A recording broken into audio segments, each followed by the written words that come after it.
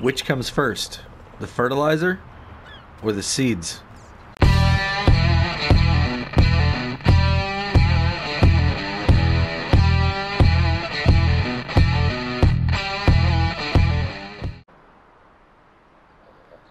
Welcome back, everybody. Driver 53 here, and today we've got another video on precision farming with seasons.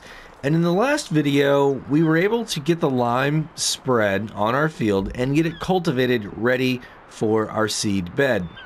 Now, the next thing we're going to need to do is figure out, do we want fertilizer or do we want seeds? I highly recommend waiting until after you put seeds in the ground to fertilize, unless you're going to be using manure or slurry. Now, if you're going to use one of those two, then you can go ahead and put one layer of that down.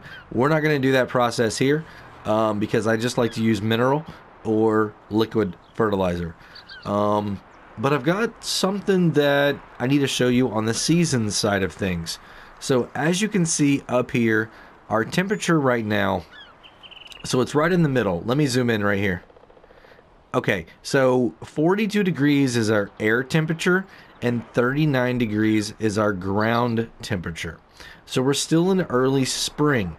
And the reason that's important is because if I pull up my seasons menu here, you can see that most of my crops at the minimum require the ground to be 41 degrees. That's the blue numbers that you see here on the left side of the graph.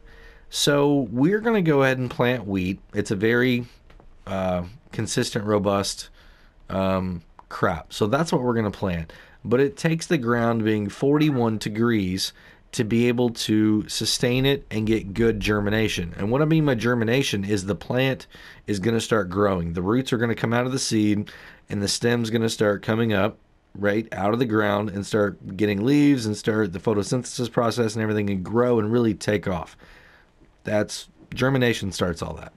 Okay, so we have to be careful about 41 degrees. And the reason is because right here you can see this is your resistance. So the biggest thing that we're worried about right now is frost resistance. Okay, because it's chilly, it's springtime. So the first row you can see it says seed, and on wheat it's going to be medium resistance. Okay, so if you are planting something like sunflowers or soybeans or corn, potatoes, sugar beets, or poplar, you know, or even yeah, so those right there, it's going to have a very, very low resistance. So it's going to be more likely that it will not actually start growing and it would fail germination if it gets cold. Okay, being as wheat, we're okay for the most part. It can still happen though. So the next thing we want to look at is temperature, and this is your weather forecast.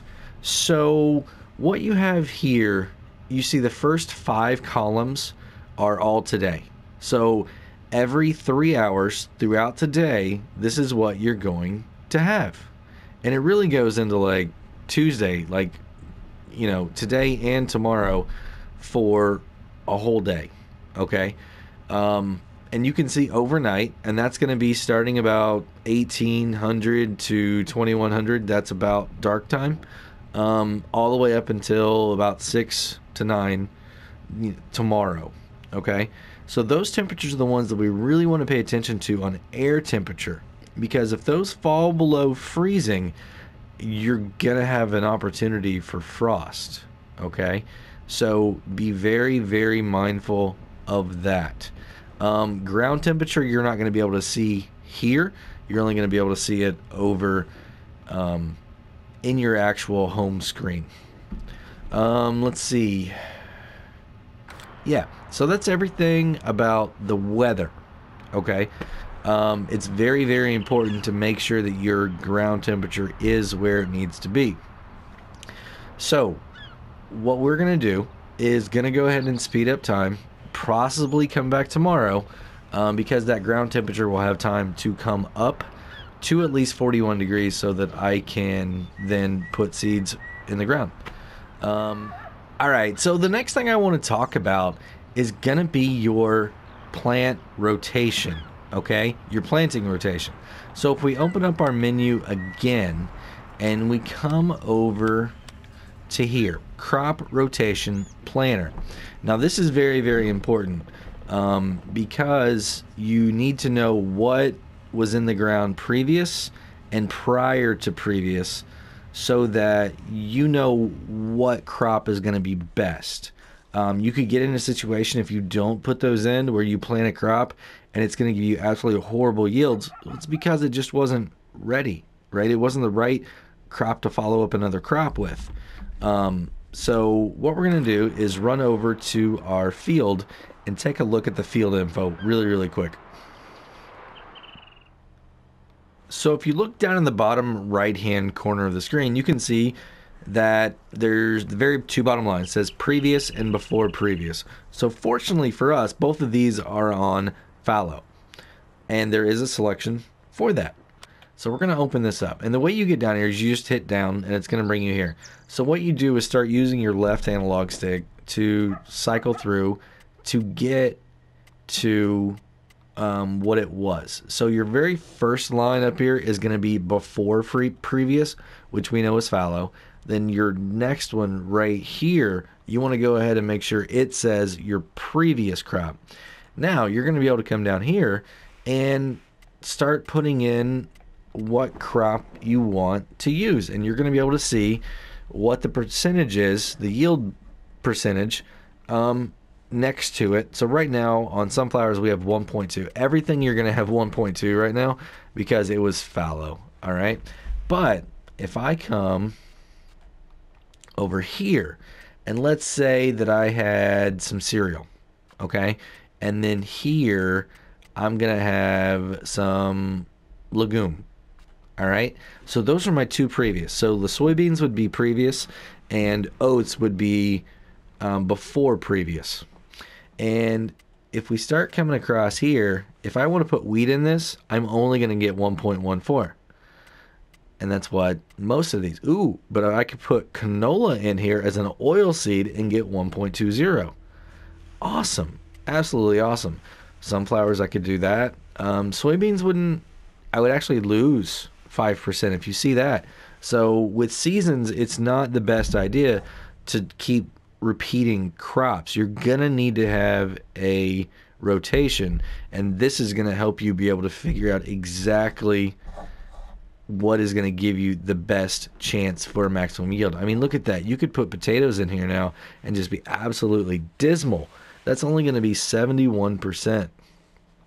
That is very, very low. So, you know, we know, I'm going to go ahead and set all these back. We know that on ours, that since we have fallow and fallow before, that we're going to be okay to plant anything. But like I said, pay attention really, really close to this. And I mean, if you just want to run certain crops and that's it, try and see if there's a way that you can do something in here. Maybe like an oilseed radish or something like that might be able to help you out. Or I don't know. There's a couple techniques. There's a lot of other videos out here on it.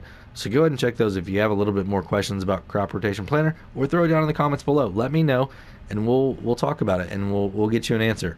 So that's crop rotation planner, and that is your crop info and your weather forecast.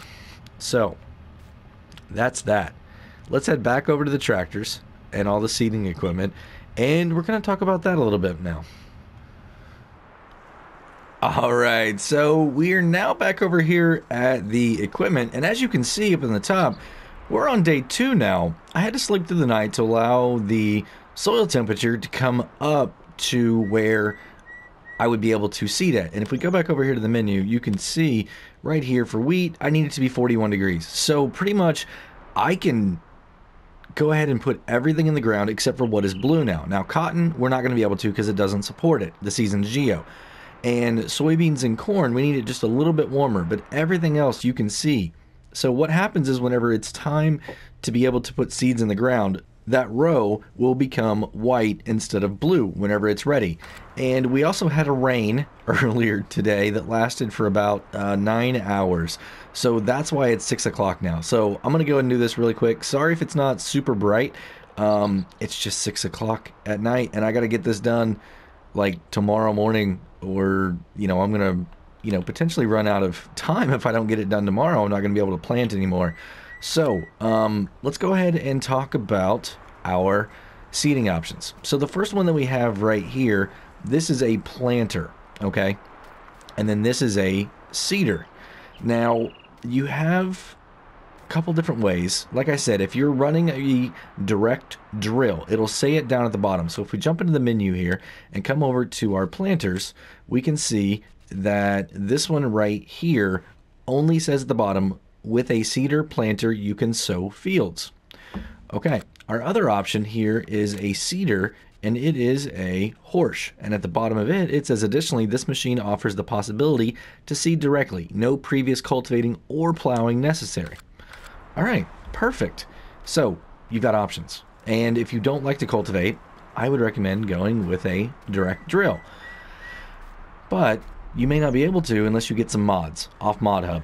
So kind of figure out how you want to play with that aspect of the game. You can also get some fertilizer put on at the same time. Now, if you fertilize when you are seeding, then it's automatically going to give you the proper setting. We are not going to do that here, but you absolutely can. So if we go back and we look at the horse again one more time, you can see that this horse also has a fertilizer symbol down there with your seed symbol. So this one will actually put fertilizer on the ground at the exact same time. And that's the next part that we're going to talk about here. Maybe we may wait till the next episode to talk about that, because this one's kind of getting a little bit long and I want to keep these a little bit short for you guys. So what we're going to do now is go ahead, and we've got seed in this right now. The only problem is it is a planter, and the planter is not going to do wheat for us. So if we come across here, ooh, actually this one will. All right, perfect. So some of these planters don't. Like if you see this one here, the Veristad Tempo L16, it's not going to put regular seed in the ground. It's only going to put your crops that are meant for a planter. So this one here will. We're fortunate. We're going to be able to knock it out pretty quick. So let's go ahead, get some seeds in this thing, take it over, and we'll throw it in the field, and I will show you guys a little bit of that process there. So we have our planter back over here now, ready to start putting seeds in the ground. And we've got some weeds that have come up, and that's something that we haven't really talked about yet, and we will. So what should happen is whenever we drive over this, all of these are going to get destroyed. And then we'll come back and take care of them. But that's definitely going to be in another episode. So there's quite a few, and they don't cover the whole field. So base game, if you run with weeds on, you know, it covers the entire field completely. And your intensity setting here that you have, if we go to this and we say the weed intensity scale right here, this is how many weeds show up. So we have 20% on right now. So this is about what you're going to see every time.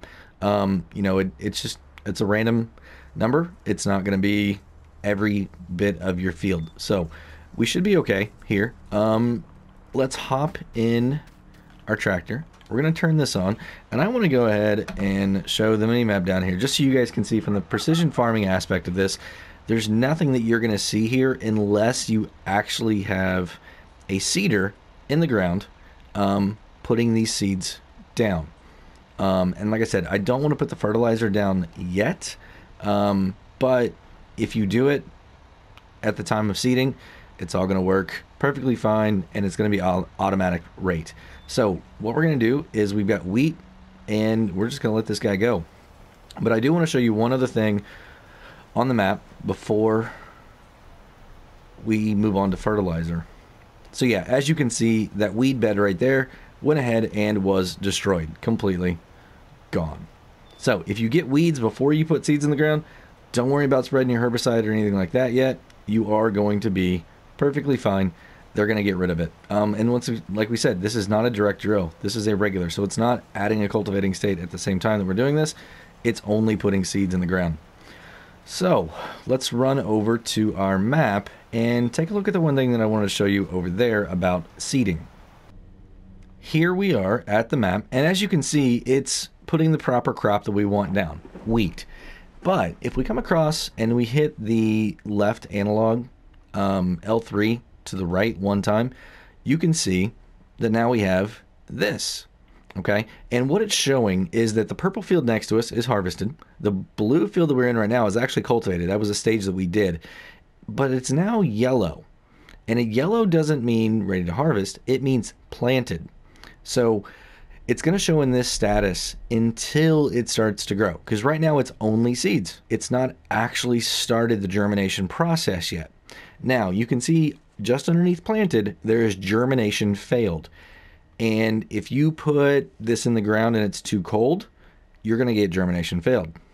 Or if something happens along the way to small sections of your field, you're going to get germination failed. And that could be, I mean, a lot of different reasons. And there's so many that I don't really want to get into all those details right here. Just know that you could see some spots with germination failed throughout your field. Hopefully we're not going to have that here. It's warm enough. I don't think we're going to have an issue. As you can see, we got the entire field done here. No weeds anywhere at all. So let's go ahead and jump over to the map and take a look at it. So right here is our map. As you can see, we did wheat over the entire field. And if we come across over to here, you can see that it's still showing as planted. Perfect.